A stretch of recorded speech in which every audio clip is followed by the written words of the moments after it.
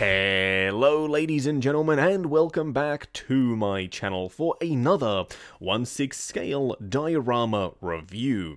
Now today we are taking a look at a diorama accessory, not a diorama display base, but it is made by the very same company that has done all of the previous diorama pieces we've looked at on the channel, being of course Toysbox. This time we are looking at their workshop test desk, this being the Batman / Bruce Wayne version. Now you can get an Iron Man version, and you'll see why a little bit later in the video when we start to light this thing up, because yeah, it has lights in it and it looks fantastic. Now if you are looking to get this, I got mine from toyswonderland.com. Link is down in the description below, but do bear in mind it is an unlicensed product, so keep that in the back of your mind when you are making your purchasing decisions. Now before we take a look at the desk itself, we will see all the bits and pieces that it comes with. The first piece is this. It's a little stool. It's relatively basic. You can see it does say Toysbox underneath the seat. There is a bit of a translucent rod down the center with some blue detail on the inside. There's also a red piece that goes around the edge, just to make it look a little bit more visually interesting. You also get a remote to control the light up function. They have used the same remote with the Batman and the Iron Man version. You can see for some reason they've gone with the Arkham Origins cowl, and this being of course the Mark 43 helmet on either side. Of course, on and off button, relatively simple. You also get a microfiber cleaning cloth. It's a nice touch because of course the desk itself is completely translucent, so if you are setting it up and you do get a bunch of fingerprints on there, then you can use this to of course clean it off. Lastly, to power the desk itself, you do get a DC or it could be an AC point with USB on the other end. It does have an integrated power supply, that's why this is a little bit chunkier. This does just plug in to the desk itself. Then you can either power it from an external battery source like a battery bank, or you can plug it in to a permanent power source, being of course a power adapter. Now we will be turning the lights on in the very next clip, but I thought I'd show you the desk before we light it up, because in and of itself it's a really interesting piece. Coming down the bottom here, you can see a bunch of tech detail, and there is surprisingly some paint on there. You can see some gradation to the paint, where it is a little bit lighter in certain sections, potentially where there would be a little bit more wear and tear, and it goes up the side of this main pylon, plus a bunch of sculpted in detail with fans and conduits, and a bunch of decals as well all throughout. You can in fact remove this piece right here if you don't want it supporting the entire upper desk section and you want to give it that floating illusion. You can definitely take that out. It's in the instructions. You can also see it says Wayne Enterprises on this bottom piece. I would imagine if you get the Iron Man version, it would say Stark Industries, but the design would remain relatively the same. Up on the top, you do have more tech detail sculpted in, and even more decals.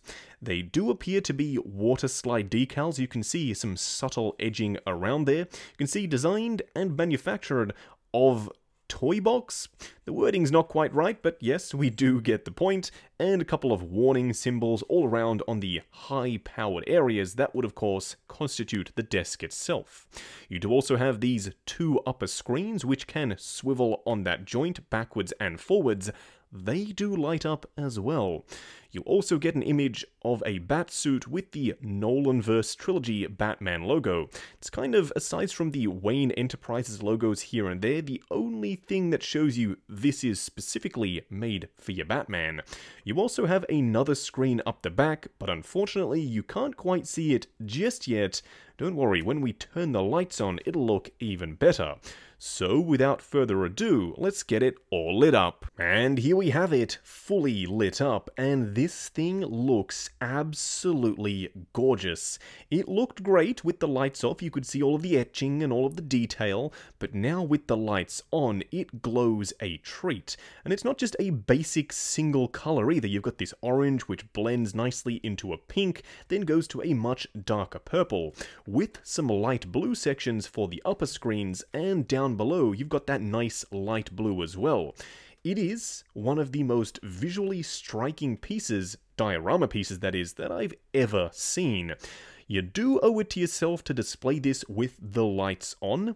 I currently just have it plugged into an external power source, but if you did want to, you could have it plugged into a USB battery bank and have that permanently in your display and just charge it up every now and then. That way you don't have to worry about finding room for the cables to plug into a power point. Now, as for the detail, it does get highlighted a lot with the lights on. You can see the etching picks up the light marvelously. It looks great on camera, but trust me, in person, this thing looks even better. I am tempted now to go ahead and get the Iron Man version because I think this desk works a little bit better with Tony Stark. It's kind of more his style. It's a little bit more flashy. I don't necessarily know if this works perfectly for Bruce Wayne. Then again, I guess it depends on which version of Bruce you do have in your collection. But either way, I love the way this looks. So of course, there's only one thing for it. What we are going to do now is get a Bruce Wayne figure out here and take a closer look. Now, I have specifically kept this in a low light environment just so you can see the detail a little bit better. As soon as I turn on the lightbox lights, it kind of washes out the entire thing. But for this display, I have gone with the Christian Bale version of Bruce Wayne.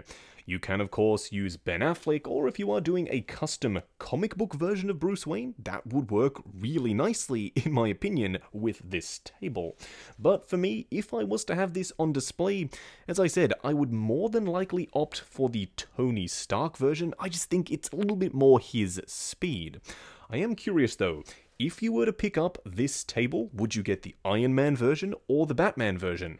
And which version of Bruce Wayne or Tony Stark would you pair with this table? Because yeah, the light illuminates his face a treat, and it does add a little bit more flair and pop into the display, which is always a good thing. Overall, I am extremely happy with this. It looks gorgeous, especially in low light. I do have to find a way to add this into the display because it's too cool not to use. Now, if you are looking to pick this up, it is still available from toyswonderland.com. I have included the link in the description below for your reference purposes only, because bear in mind, this is a third-party, unlicensed product made by Toys Box. Also, while you are down there, why not check out the link to 6 Scale Network, the awesome Facebook group. Come along, chat figures, share photos of your collection, and of course, see what's coming up next on the channel. Like, comment, and subscribe, and we'll catch you in the next video.